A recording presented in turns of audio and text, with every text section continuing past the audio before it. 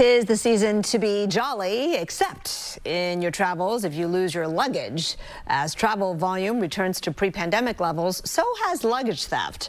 Our media partner, the San Francisco Standard, has published a new article explaining the problem and offering tips for protecting your luggage and ultimately your vacation. Joining us live now to talk about it is SF Standard reporter Kevin Nguyen. Hi, Kevin. Thanks for joining us.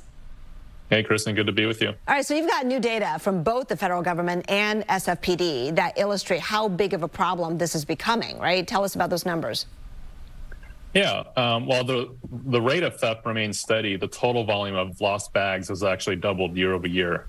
SFPD told us that the 120 thefts have already been reported this year versus only 67 the entirety of last year. And nationwide, the Department of Transportation reports that major airlines have mishandled 2 million bags versus roughly 1 million the year before. Interesting. All right, so it's a combination of theft and mishandling and people coming back.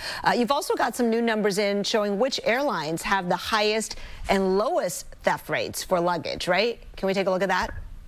Right, yeah. So we derived this by dividing the number of bags lost with total bags checked in. The bottom four airlines are going to be American Airlines, JetBlue, Alaska, and United.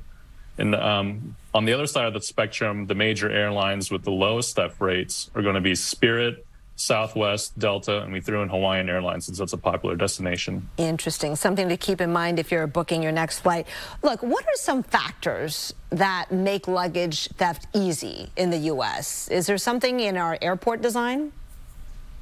Yeah, unlike some other countries such as Asia, the baggage claim area for domestic flights here in the U.S. is open for anybody to access.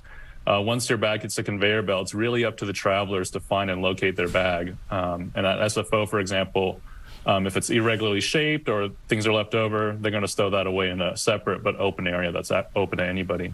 I've seen that, like 20 bags from this flight just kind of pushed to the corner. Anyone can just take it. And also, I don't think they really compare your claim check, when you're exiting the airport. So there's that, too. OK, so what to do? You've come up with 4 points for us to remember that might just help us out a little bit. Yeah, go directly to baggage claim after landing. If your bags are delayed, try to meet them right away if you can. You should consider placing a smart tracker in your baggage.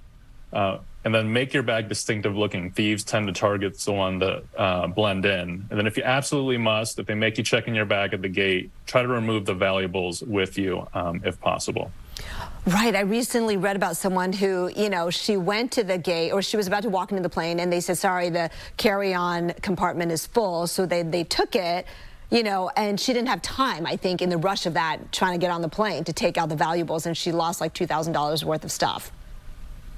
Yeah, no, exactly. And I think a lot of your viewers have probably been in that situation before, right? You might not want to check in your bags, but sometimes the circumstances dictate otherwise. Right, right. I mean, I do try to do carry-on if possible. And there's kind of a dirty little secret, which is you expect your checked luggage will travel with you on the same flight. Is that not always the case?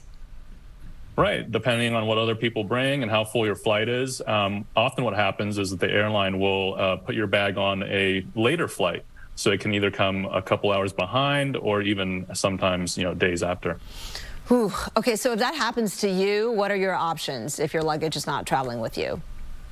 Yeah, you're going to have to take it up with the airline you're flying with because they are the ones who are responsible for your luggage. They're going to try their best to help you track it down, help you follow it. But if it is lost, you can file a claim with the airlines. But from what we've seen, each of them are going to require an itemized receipt of all the valuables. And it's probably capped with a hard dollar limit, too. So if it's an older item, chances are you don't have the receipt anymore, and then you could be out of luck? Exactly, and that's the part that is worst for the people that go through this. Oftentimes, you just have so little recourse. Okay, all right. So we have time for just one more thing. What do you want to leave us with in terms of like a nugget of wisdom to try to ensure we don't become victimized? Yeah, the numbers don't necessitate panic, but just try to use common sense. Take what you can with you. It's not impossible.